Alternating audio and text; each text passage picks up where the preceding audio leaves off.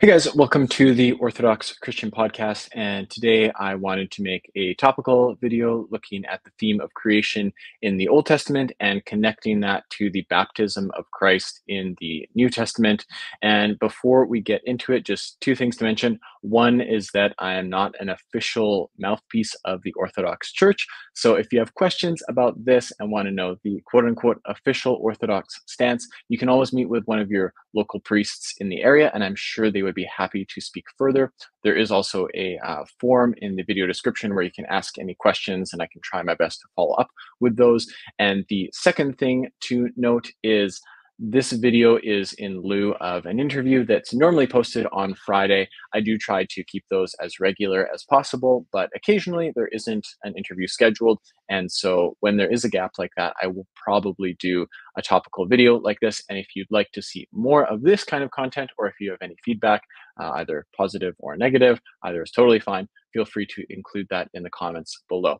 But without further ado, let me just give a overview of what we'll be looking at today. So I've got three examples of creation in the Old Testament. One is from Genesis. Actually, two of them are from Genesis. One is the original creation in Genesis. The second is the story of the flood. And then we've got a story from Exodus, the crossing of the Red Sea by the Israelites. And each of them have themes of creation that I want to explore.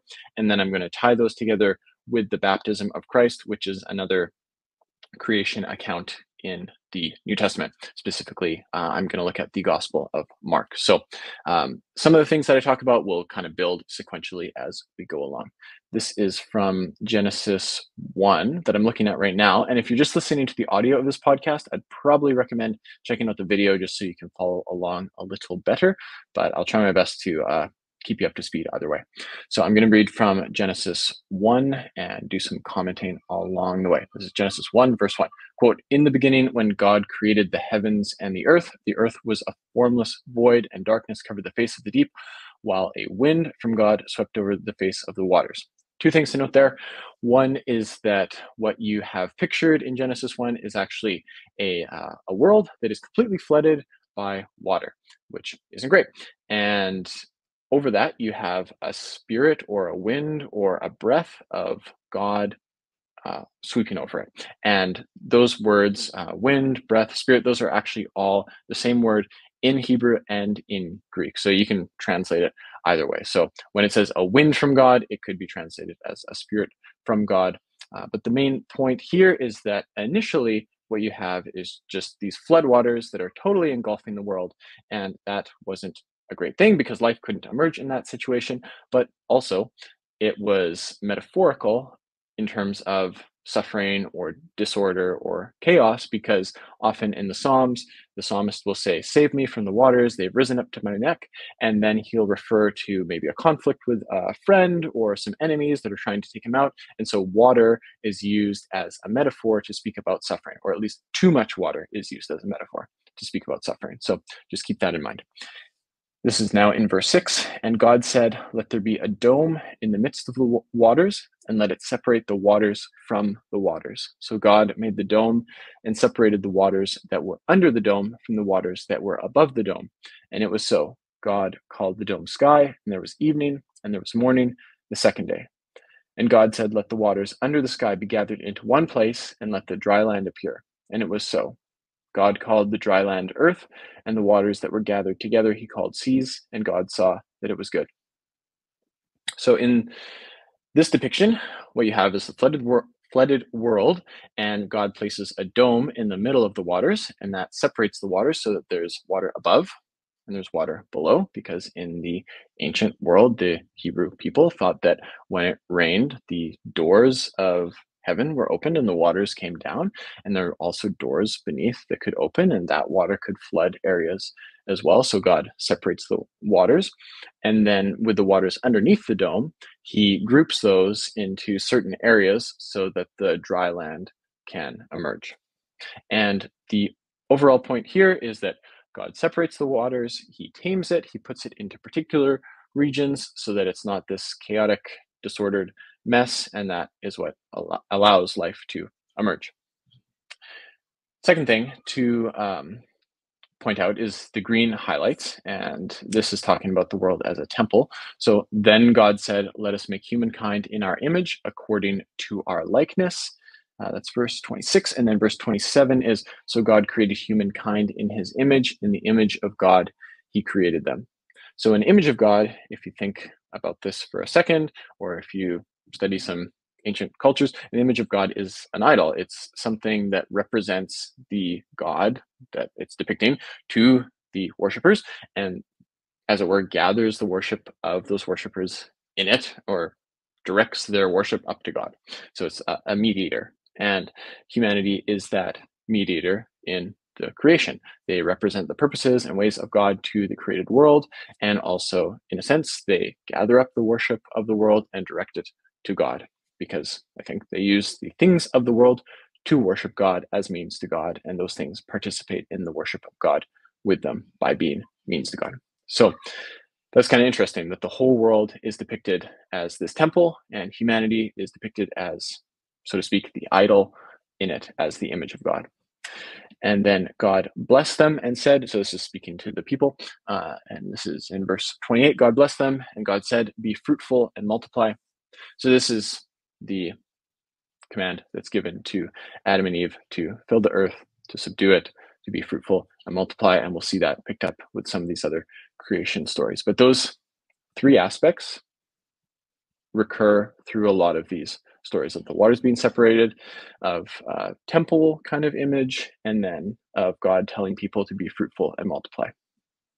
So now we're in Genesis 6. This is the story of the flood, and you'll see these same themes come up. And I've highlighted them in the same way so you can see where the themes are connected. This is actually, is it 6 that I'm going to start? Yeah, okay. This is 6, verse 14. Make yourself an ark of cypress wood. This is God speaking to Noah. Make yourself an ark of cypress wood, make rooms in the ark, and cover it inside and out with pitch. This is how you are to make it. The length of the ark, 300 cubits. Its width, 50 cubits. Its height, 30 cubits. Make a roof for the ark and finish it to a cubit above, and put the door of the ark in its side. Make it with lower, second, and third decks. So this is specific instructions on how to build the ark. The only other place you find specific instructions in Scripture is with the building of a temple and the tabernacle, which is a temple as well. So there's a clear reference or connection here between the ark and a temple, which isn't surprising because we'll see that all of creation gets gathered within this little temple and preserved so that God can restart the creation. So now we're going down to chapter 7, verse 11. Yeah, 11. Text is kind of small on my screen. On that day, all the fountains of the great deep burst forth, and the windows of the heavens were opened. So God gathers all these animals and people inside the ark, and then the waters above and the waters below start coming back out. So we're seeing sort of the reversal of creation here. Rather than them being contained to their separate spots, they are emerging again, and life is becoming more chaotic. On that very same day, this is verse 13, on that very same day, Noah with his sons Shem, Ham, and Japheth, and Noah's wife and the 3 wives of his sons entered the ark. They and every wild animal of every kind, and all domestic animals of every kind, and every creeping thing that creeps on the earth, and every bird and every kind, every bird, every winged creature. They went into the ark with Noah, 2 and 2 of all flesh, in which there was the breath of life. So you have all the creation going into the ark, and it's sort of a procession, as it were, 2 by 2. It seems very orderly. It seems like a church service. It seems like something you would see in a temple. And then there is the breath of life that is with these creatures and people in the ark. And remember that breath can be translated as spirit. So it is the Spirit of God that is with these people in the ark. And it's a little temple. So the flood continued 40 days on the earth. This is 17. And the waters increased and bore up the ark, and it rose high above the earth. The waters swelled and increased greatly on the earth, and the ark floated on the face of the waters. The waters swelled so mightily on the earth that all the high mountains under the whole earth were covered. The waters swelled above the mountains, covering them 15 cubits deep. So on one hand, this is the return to what we saw originally in Genesis, with a world that's completely flooded. So the waters filling up, and covering even the mountains. But also, you have the ark that's floating on top of that, and it's as if God is drawing that ark up to himself. It's like this is the little outpost of the Spirit of God that's being drawn up to God and preserved. And then when the waters recede, that little outpost is going to be dropped back down and then emerge again, so that hopefully the world can become a temple as it was supposed to be. Because the reason the flood is happening is because humanity has become extraordinarily wicked. And so God is removing his breath from humanity, or his spirit from humanity, which is how humans live. They participate in life. They don't have life in and of themselves. God is the one who exists and holds all things in existence. And so when these people departed from God, they departed from life. And then this is a way of depicting them getting their just deserts. So then it goes to verse 7. We actually read that one. So chapter 8, verse 1.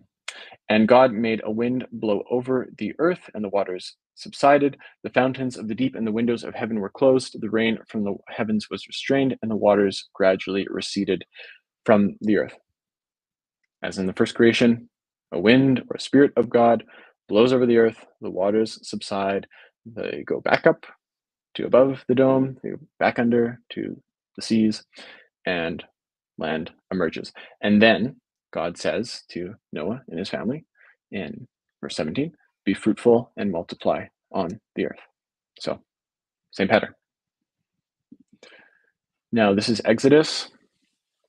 It's interesting, earlier in Exodus, I didn't include it here, but Exodus, just so you know, is like the story of Israel's liberation from Egypt, slavery in Egypt, to serving God. So they go from the master of Pharaoh to the master of God.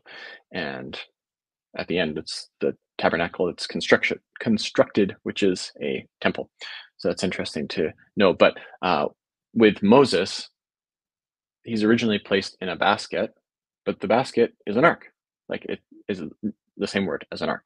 And it's covered with pitch and bitumen, the same way that the ark of Noah was covered in those things. So there's this little allusion to the ark. And then you see this theme of creation come out again when the Israelites cross the Red Sea, because Pharaoh's army is pursuing them. So this is from 14, verse 21 in Exodus. Then Moses stretched out his hand over the sea. The Lord drove the sea back by a strong east wind all night and turned the sea into dry land, and the waters were divided.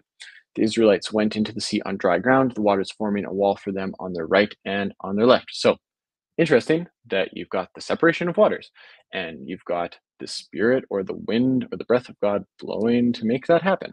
And then you've got the dry land that emerges, and then you've got the Israelites going forth. So all these little hints that this is a new creation, that something new is being created by God here. And then in verse 26, then the Lord said to Moses, stretch out your hand over the sea so that the water may come back upon the Egyptians, upon their chariots and chariot drivers. So Moses stretched out his hand over the sea, and at dawn, the sea returned to its normal depth. So that's a connection with the flood, because in the flood, you have the preservation of God's people and the destruction of those that are opposed to God. And the same thing happens here, where the waters come back down on the Egyptians that are pursuing the Israelites through the sea, and they are drowned. And what's also interesting is, so like, I don't have a direct reference to the temple here, or to the command to be fruitful and multiply. But the reason Israel is drawn out of slavery in Egypt is so they can serve God. And the rest of Exodus is basically about the construction of the tabernacle, which is a temple that God fills with his spirit at the end of Exodus. So you do have that theme coming through. And then in terms of being fruitful and multiplying, well, it is this continuation of the promise really to Abraham that it comes up in Genesis, that the Israelites are called to be fruitful and multiply and become as the stars in the sky or the sand on the seashore. And by being liberated, they're able to continue that. Okay, so now with those things in mind, we're just going to look briefly at Gospel of Mark. This is Christ's baptism, and you'll see how some of these themes are coming to the fore. And just remember the separation of the waters, the microcosm, or like the temple imagery, and then the command to be fruitful and multiply. And I will try my best to show how these are connected. So In those days, this is Mark 1, verse 9. In those days, Jesus came from Nazareth of Galilee and was baptized by John in the Jordan.